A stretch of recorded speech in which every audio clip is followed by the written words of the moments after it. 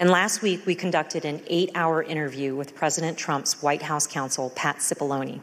You'll see a number of excerpts of that interview today and even more in our next hearing.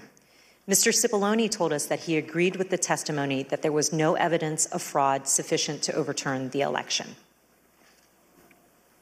I wanted to start by asking if you agree, Mr. Cipollone, with the conclusions of Matt Morgan, of Bill Barr, of all of the individuals who evaluated those claims, that there is no evidence of election fraud sufficient to undermine the outcome in any particular state.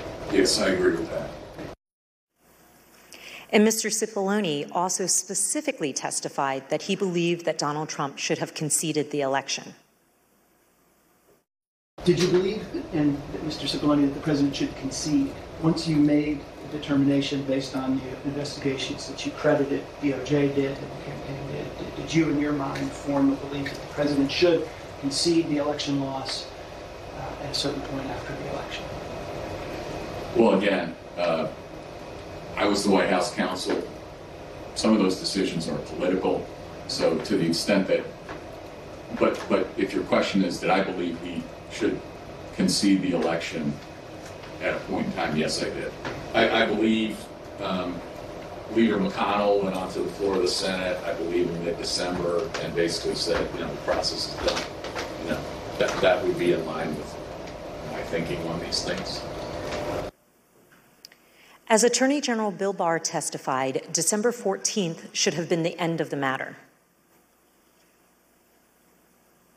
December 14th was the day that the states certified their votes and sent them to Congress. And in my view, that was the end of the matter. I didn't see, I thought that this would lead inexorably to a new administration. Mr. Cipollone also testified that the president's chief of staff, Mark Meadows, said he shared this view.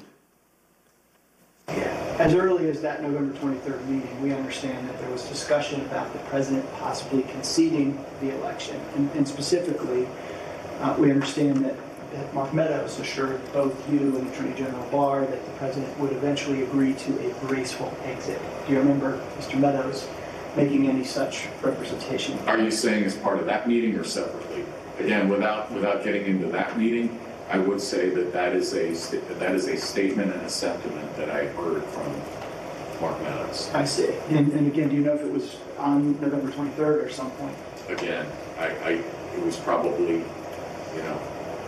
around that time, and it was probably subsequent to that time. It wasn't a one-time statement.